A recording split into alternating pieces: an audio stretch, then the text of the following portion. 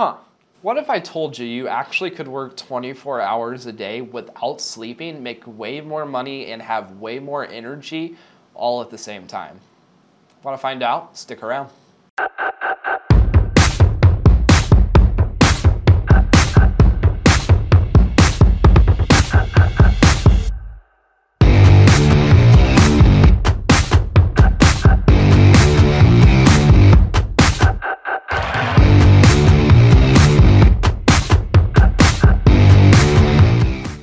Hey guys, Justin Nelson here, CEO of Sphere Rocket Virtual Assistants with part number 3 of why you should be hiring virtual assistants. Now this part's very controversial, but before we dive into it, make sure you guys like, subscribe, hit the bell button, get subscribed so you guys can learn all the virtual assistant tips and tricks. Now, with that being said, I said, what if you could get 24 hours a day of work in and feel more rested and energized than ever before?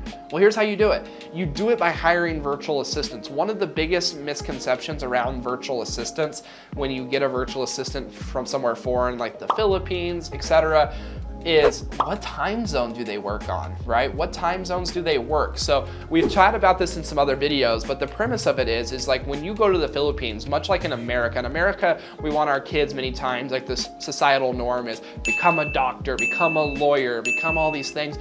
In the Philippines, like parents want their kids.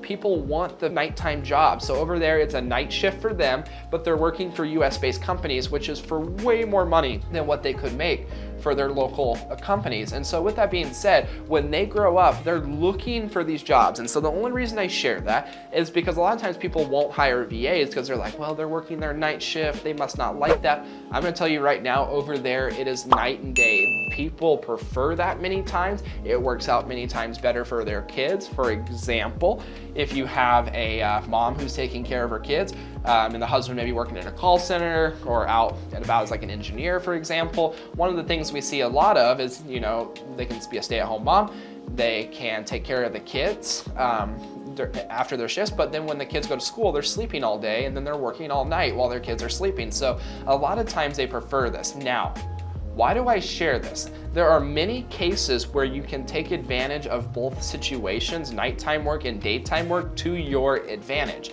Let me give you an example of this. Obviously, 90+% of my virtual assistants work a nighttime shift in the Philippines, which means they're working a daytime shift here.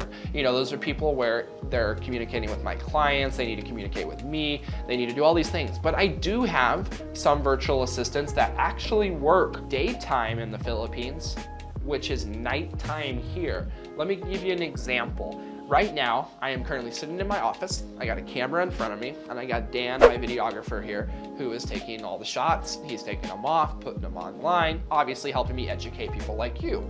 Now, Dan does not do his own edits. He does on some videos, but not all of them. So if you guys watch this channel, check out our vlogs here. He does a lot of those, but the virtual assistants do 90+% of all these edits, all these fancy things you see popping around the screen, how clean it is, that's all done by virtual assistants. And so in order for us to pump as much content out as we do, we take the footage right here. As soon as we hit the end of the recording, Dan puts it on the computer, and then tonight, all night, the virtual assistants are gonna be working, and then by tomorrow, I'm gonna have all the footage we shot from today.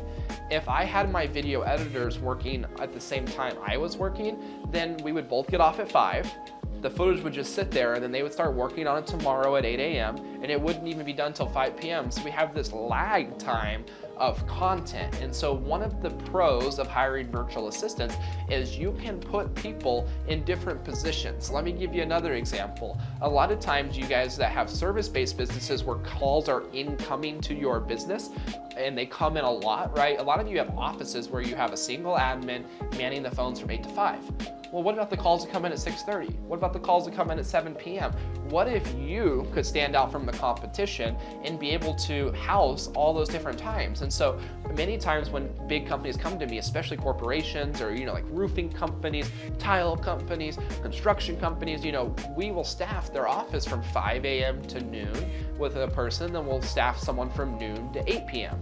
And so when you see that full staffing, now your business is open from 5 a.m. to 8 p.m. Can you even imagine how many more jobs you could get? What if you, as a contractor, just got one more construction job for 30 grand?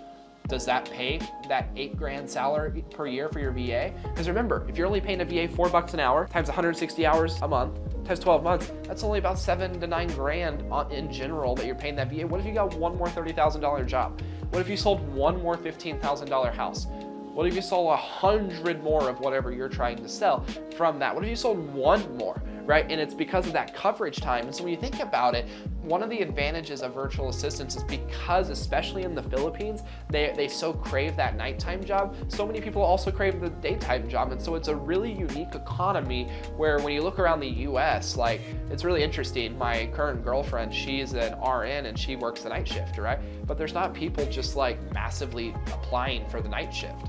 And so, but over in the Philippines, it's the exact opposite. And so it's actually a pro, right? Try and hire a video editor in the US that works the night shift. You're not gonna find it, and if you do, you're gonna have to pay a massive differential to be able to make that person probably do it of quality. And so there is so many benefits to where you can mold the time, because over there, we call it the city that never sleeps. Whenever I'd go over there, it'd be midnight and you could find anything open at any given time, people flooding the streets, walking to work, kids playing in the park. It was just insane what I saw whenever I was over in the Philippines. It's so much more a culture that just never sleeps and, you know, works different shifts. It's almost like two different worlds. So with that being said, Justin Nelson here, CEO of Sphere Rocket Virtual Assistants. If I can ever help you in any given way, find, train, help recruit you, get virtual assistants that could do these different things, maximize your time, give you more time back, as always, check the link in the description. You can chat with our team about how we can help get you these virtual assistants for just a few bucks an hour. So now we are on to part 4 of why you should be hiring virtual assistants.